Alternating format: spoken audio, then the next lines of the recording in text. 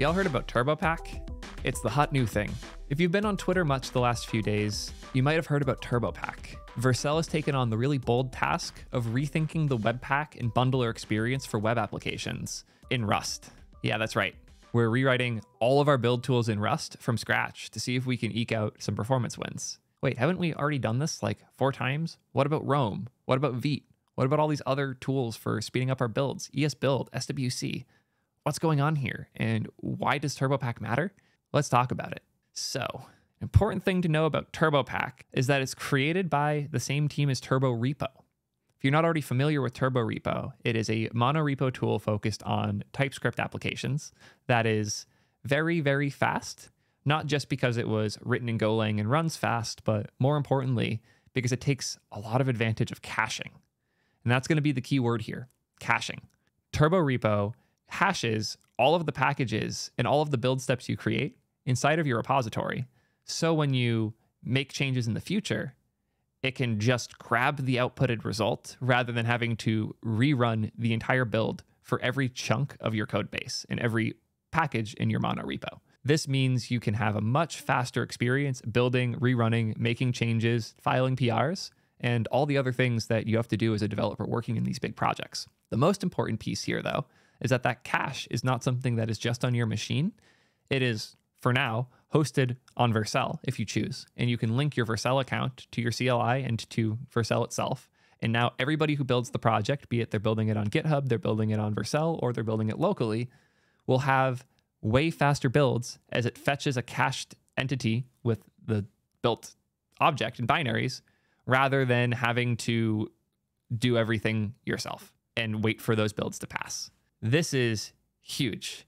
However, this is only happening at a package level. So if you have a project with many different packages and you've chosen to break up your application in that way, individual packages can be cached, but packages they depend on changing would break that cache and a fresh build would have to occur. Because of this relationship, the graph nature of even properly broken up applications, you might still find a single change busting a lot of your cache because it's in a dependency that a lot of things have. However, what if you could cache on a more individual level? Like let's say an individual file level. Then you could theoretically do a lot more. And this is what's interesting about TurboPack. It's not that they wrote really fast code and magically they're thousands of times faster than everything else. The true magic of TurboPack is in its caching layer and how that allows for your performance to scale as your applications get way bigger. If you compare the speed that Vite and Turbo handle 10 files changing in a code base, they're going to look very similar.